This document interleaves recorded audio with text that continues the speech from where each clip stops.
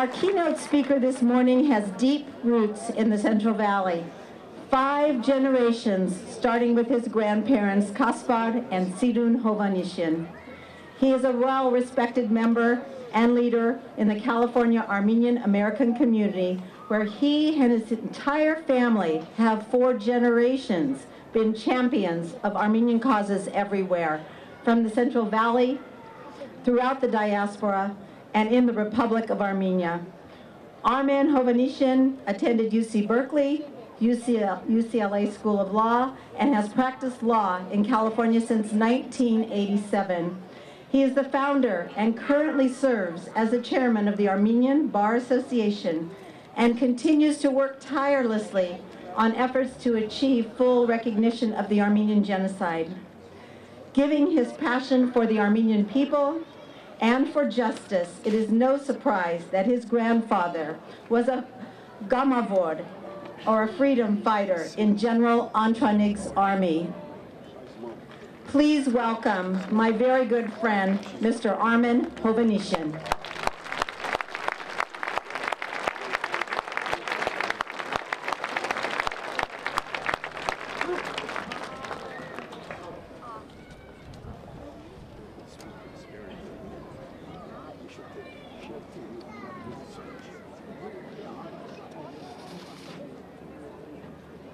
Is the destruction of an entire nation quantifiable?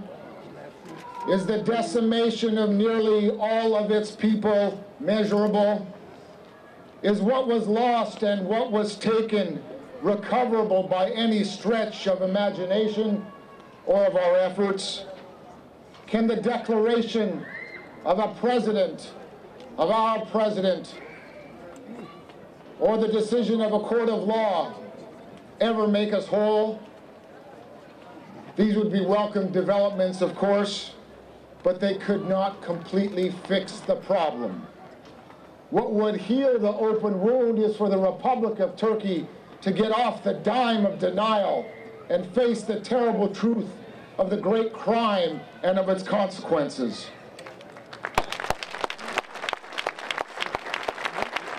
As I look among you, I see that we have gathered here today from virtually every segment of our community. We are here, as your t-shirts say, to remember and to demand. We're here to release the anger and the anguish in our hearts. We're here with one hand to close and clench our fists, and with the other open hand to welcome efforts of repair. On this,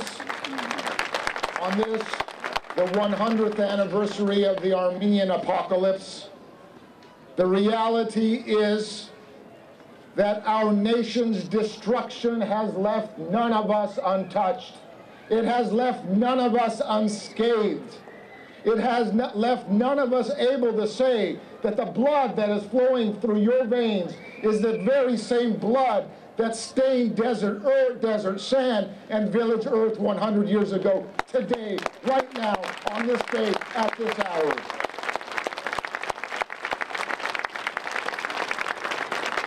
As we honor our fallen today, as the supervisor, as the mayor, as the congressman, as Mary Alice have said so eloquently, we should remember those who remain standing. We should give thanks to the early generations of Armenian Americans who made sacrifices for all of us, giving foundation to our families and to our country. Ordinary men and women, your grandparents and mine, who worked in the wire factories of Worcester, Massachusetts, in the rubber plants of Watertown, in the iron and steel mills of Granite City and Waukegan, Illinois, on the assembly lines in Detroit, Michigan, in the cement plants of Riverside, California, and especially in this valley, in the orchards and vineyards of Fowler, Fresno, Tulare, and Visalia. It is, ladies and gentlemen, it is that wounded but never say die generation that fortified our backbone, gave us our confidence, and allowed for our success today. And while many today see success as power and prestige, success back then, real success was measured by the obstacles overcome to keep the dream alive and available to our and their children. Speaking of children, 2 little girls who were to loom large in my life were born just 3 months and 300 miles apart in a world away from California. One in historic Armenian Kestrik village and the other in the picturesque seaside town of Ordu. Soon enough, my grandmothers, as those 2 little girls, were to become strangers by circumstance and then friends in fate and future. On April 24, 1915, under this day's sky, Sirun, who had come to be known as Sarah, and whose family had immigrated to the San Joaquin Valley a few years before 1915, was busy skipping rope, jumping hopscotch, and picking up jacks with her girlfriends from Cherry Avenue Elementary School. She was to graduate from Tulare Union High School, marry a giant among Kaspad, and name her 4 sons, John, Ralph, Richard, and Vernon, into whom she cemented security, confidence, the United States of America, and the English language. She took the lead as easily in the Emblem Club and the PTA as she did in the Armenian Relief Society and in the kitchen of the Ladies Guild at Holy Trinity Church. Her sprawling ranch-style house on Butler Avenue, not too far from here, with its thick wood shingle roof, overlooked the Sunnyside Country Club, a place that for many years said Armenians verboten, not allowed.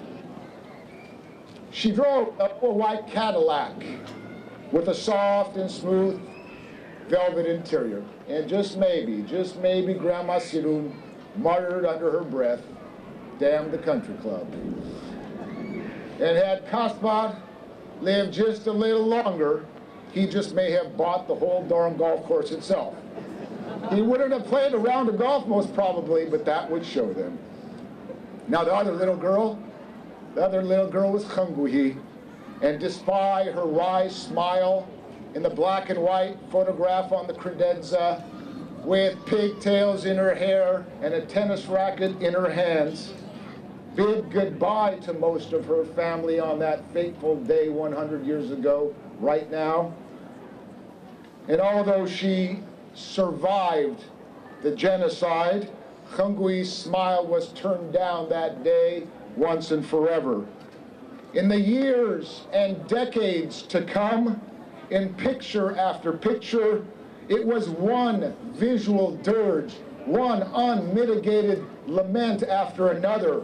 It was a funeral procession that lasted nearly all of my grandmother's 91 years, 50 years in this country, and she still spoke English in choppy sentences with misconjugated verb and mixed up tenses. But what she did speak with is with expressive and tearful eyes. She went to no schools in America. She made no friends here. She played no games. She bent her back. She swallowed her pride, and she went to work in Fresno's fields. She married the quiet strength of Vartited and Nazik. The son she lost was to be named Varej. Varej in Armenian means revenge. And maybe that boy had to die for his name to live in us. Khangui's small home on Low Avenue, a mile away from here, with its meager, decaying roof, was similar to the hundreds that Kaspar gathered. She never drove a car, and neither did Hovannisian. As we mark the centennial of the Armenian Genocide, I struggle to fully understand, like I said, what was lost, what was taken. Was it only the childhood of Khangui? Was it only the roots of Sirun? Were their sorrows and anguish that much different from one another at the end of the day? Were they not both disinherited and dispossessed of their destinies, displaced even from themselves? My grandmothers and yours shared a common fundamental characteristic. They faced the darkness and insisted on a future for their families. They took silent oaths to never give up, to say yes to life, and to believe in the possibility of justice. With the stories of these two little girls, and in my life, and the stories of your families engraved in yours, we must see to it that the chronic pain and the effects of the genocide are not dehumanized, that they're not examined numerically, analytically, scientifically, and that their significance is never lost or forgotten. Only when it is personalized, only when you take the genocide home with you, will it be real enough to make a difference in the decisions you make. These memories of hardship and of our president's broken promises, not only this president's, a long line of presidents, they may test our hopes and try our conscience, but memory, ladies and gentlemen, is our sacred duty, not simply to remember, however, but to act. Let us tell the world not only how our people died, but how they lived, how they loved, how they dreamed, and how they hoped.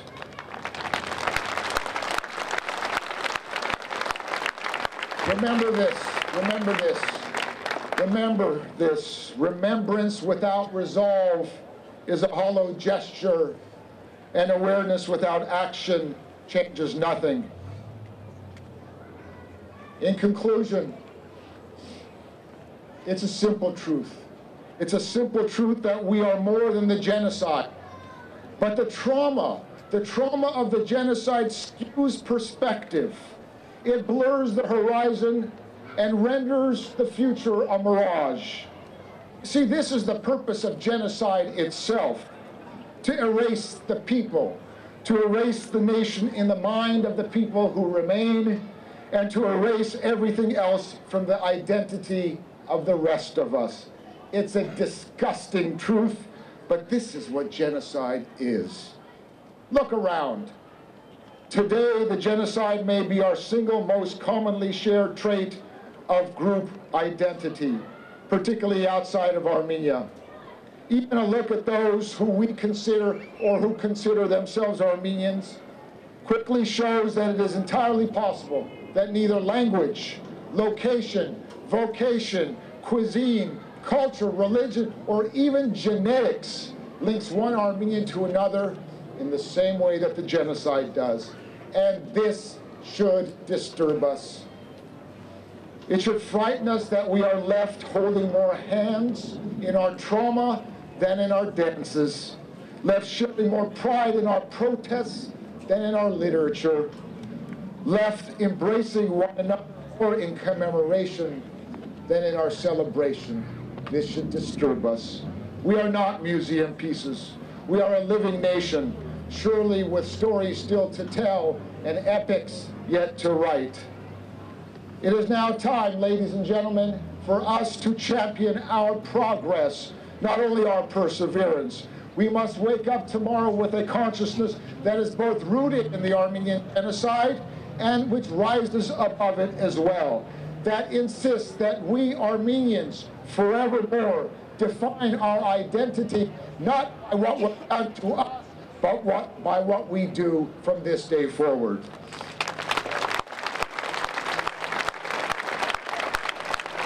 As we enter tonight and tomorrow, the second century after the genocide, we, I have to say, in all modesty, are poised and prepared to take care of ourselves. It may also be time for us not merely to seek shards of solace and recognition and splinters of victory in resolutions. While we appreciate everything that our country, the United States of America, and the world community have done, especially in the aftermath of the Armenian Genocide, maybe, just maybe, it's time that we don't pin all of our hopes on somebody else to make us whole. From now on, let our redemption begin and end with us. God bless the souls. God bless the souls of all those 100 years ago who gave their lives so that we would have ours. And God give us the strength and the wisdom to live and walk in the shadow of their sacrifice and spirit. Thank you.